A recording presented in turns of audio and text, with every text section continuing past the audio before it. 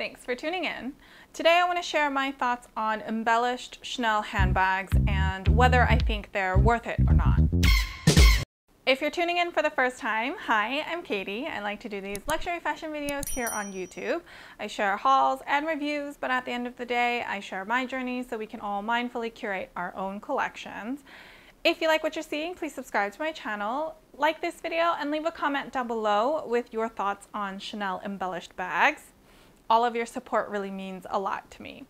I have done a Chanel handbag guide video where I share some of my recommendations for different Chanel bags for different occasions or different reasons. I will link that up above for you to check out to see what else I recommended in there. But today I'm going to focus primarily on embellished Chanel handbags.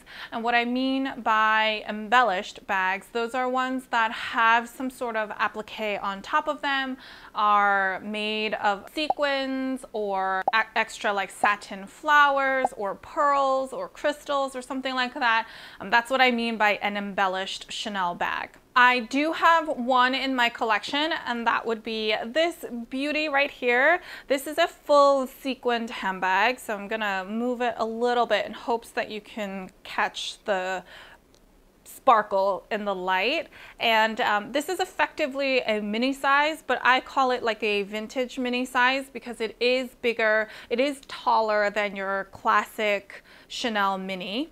And it does have 4 grommets on the top, and that means the straps come out through the bag on both sides, and you're able to shorten it by pulling on one side.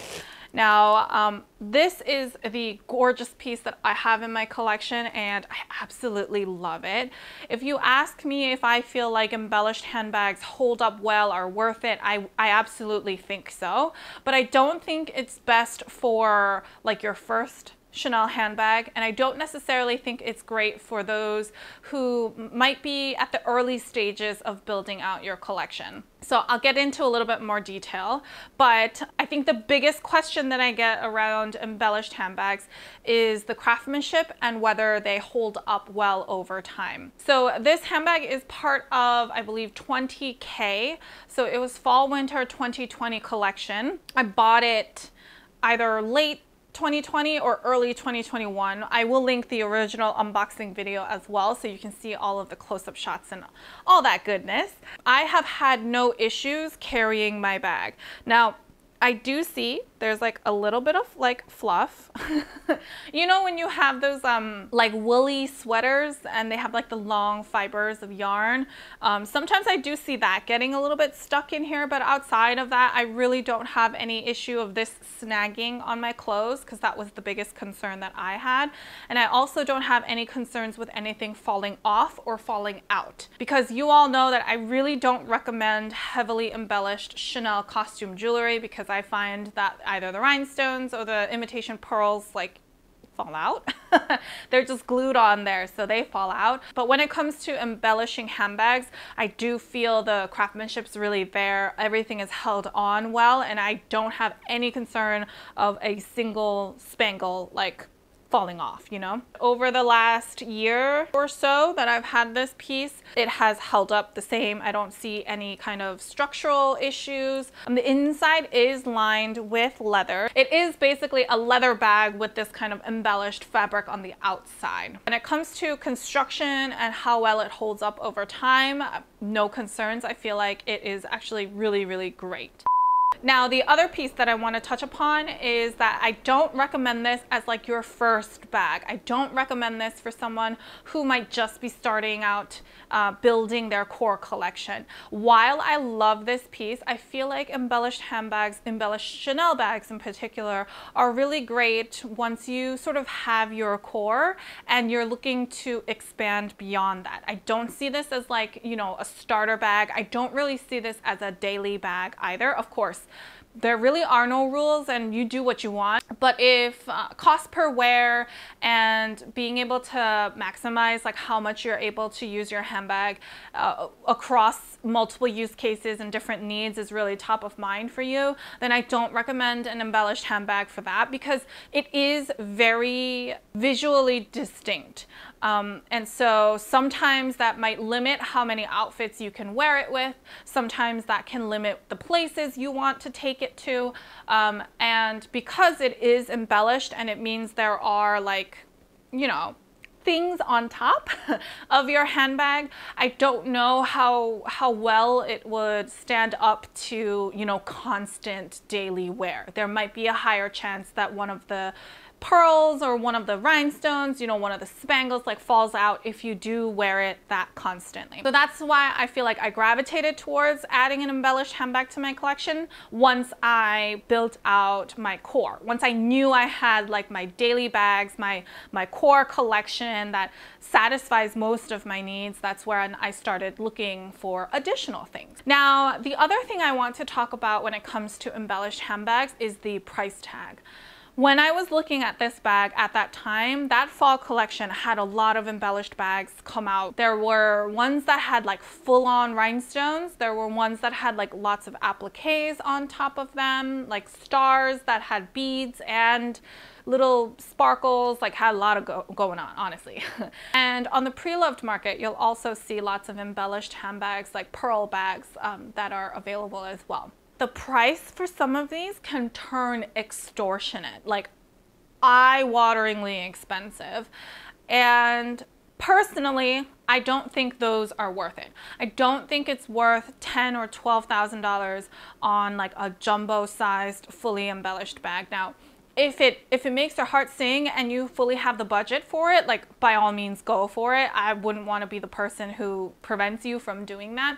But just realistically thinking, as you're building out your collection and you want to add something new, I personally don't find that kind of budget, that kind of price point for such an embellished piece that might not get as much wear as, you know, a classic flap or something like that. For me, that was just too much. There will be styles that I consider, like, reasonable to be, given that they are fully embellished. And so they do exist within certain collections. Well, with all the recent Chanel price increases, honestly, I don't know what the appropriate range is for these kinds of bags.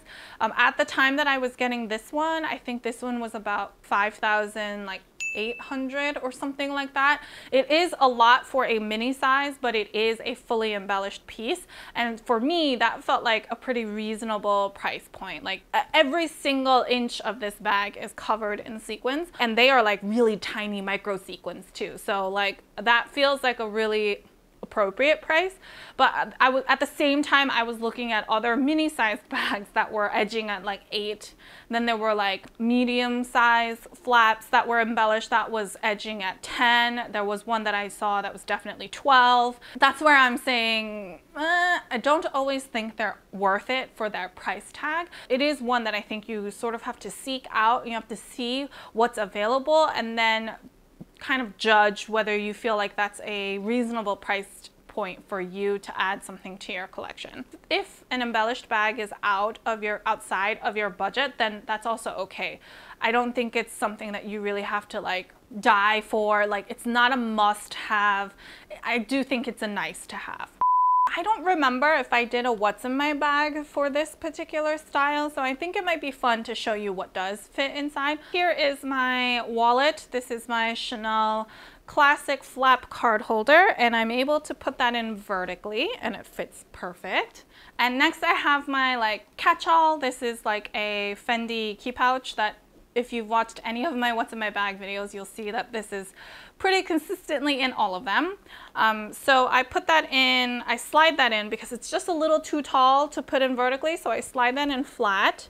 And then what I would typically do is lay my keys right on top. I don't have them handy with me, so just imagine that I put my keys in there.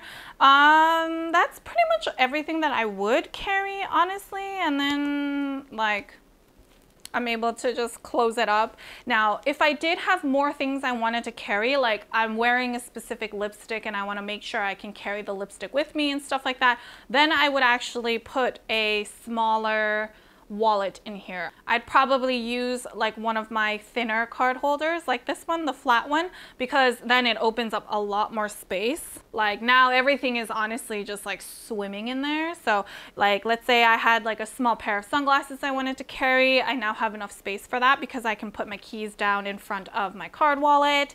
And or if I had like a big chunky lipstick, or I had a whole, you know, big hand sanitizer or something that I needed to carry, then the smaller card holder definitely fits more in here. The small card holder lets me fit more in here. That's what I was trying to say. But yeah, I think that's everything that I wanted to share about Chanel embellished handbags. I do have tweed bags. I thought about considering tweed as like an embellished handbag, but I consider that to be more of a fabric handbag. So it's a little bit different in my mind. And I've also done a couple videos with my tweed flap already. I will link one of them up above in case you are curious to learn more about how tweed holds up over time. I wanted to keep this one really focused on embellished. So it has sparkles, it has rhinestones, it has pearls, or it has something, you know, on top of the bag. If you have any other specific questions about embellished handbags, feel free to leave them down below or head on over to Instagram and I'd be happy to help however I can.